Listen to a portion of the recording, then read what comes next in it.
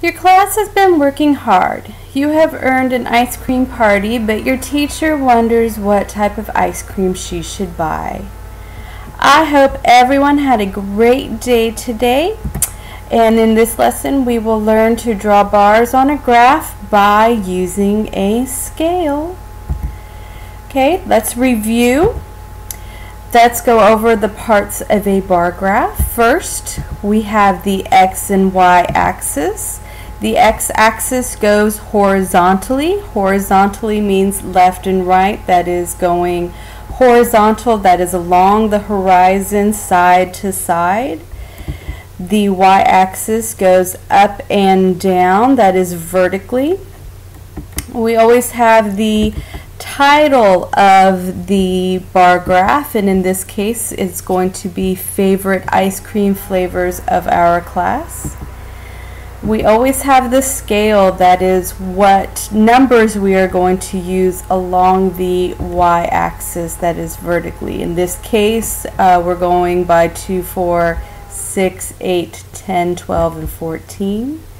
We always need to make sure that we label our x and y axis so everybody knows what the values are. So the y-axis is labeled number of votes, and the x-axis is labeled ice cream flavors.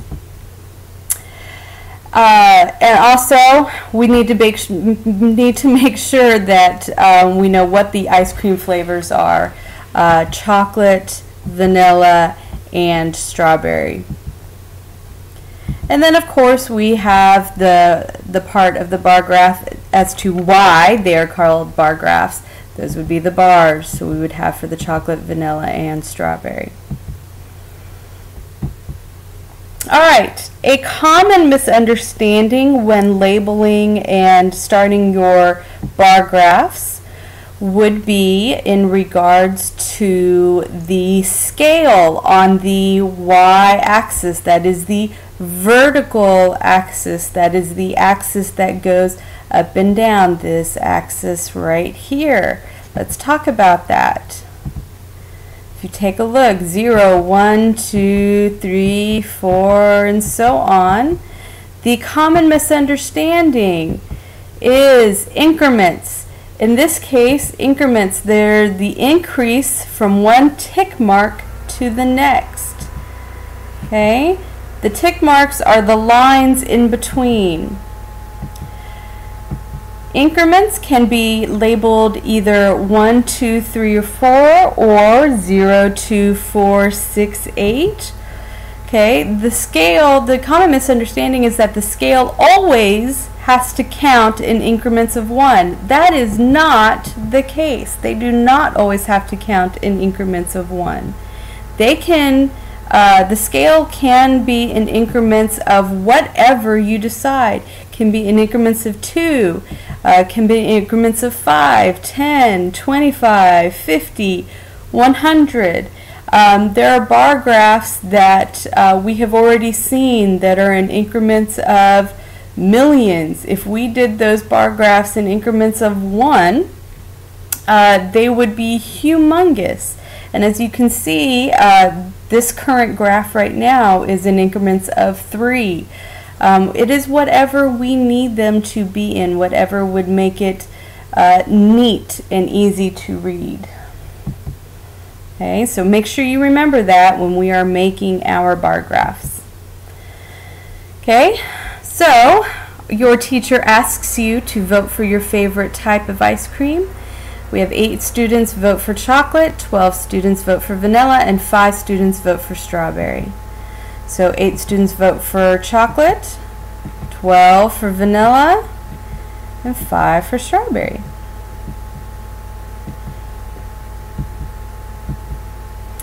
Alright, so the way that we make our bar graph that we've gone over, drawing the bars, first you slide the scale up on the y-axis, the vertical axis, the axis that goes up and down.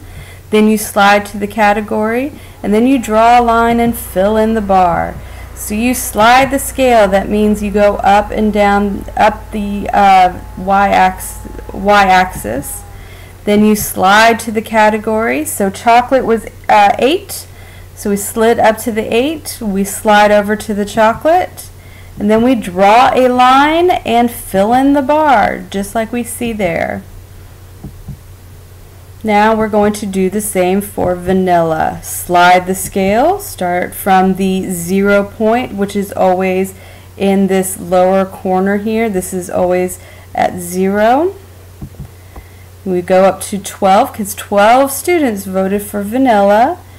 Go over to the slide to the category, over to the vanilla, draw a line, and fill in the bar. Now our increments on here are in 2, so we need to slide to the scale, but 5 students voted for strawberry. So our increment, our votes for 5 are going to be between 4 and 6. So we're going to be between 4 and 6. Then we slide to the category, over to strawberry, draw a line, and fill in the bar. We draw the line to make sure that we don't go above the line, and we make sure that our bar is neat. Alright. Now we can also do bar graphs horizontally, that means side to side. We just do the same thing. We slide the scale, so we would do for chocolate 8, right there. Go slide to the category, draw our line, and fill in the bar. 12 students voted for vanilla, so we slide the scale to the 12. Draw the line and fill in the bar. Same thing for the strawberry. Slide the scale. There's our 5. Fill in the line. And draw in the and color in the bar. So, what type of ice cream should your teacher buy? Well, we would pick what most of the students picked just because. So we would buy vanilla. In this lesson, you have learned to draw the bar on a graph by using a scale that was using the scale on the y-axis, the vertical axis, the axis that goes up and down.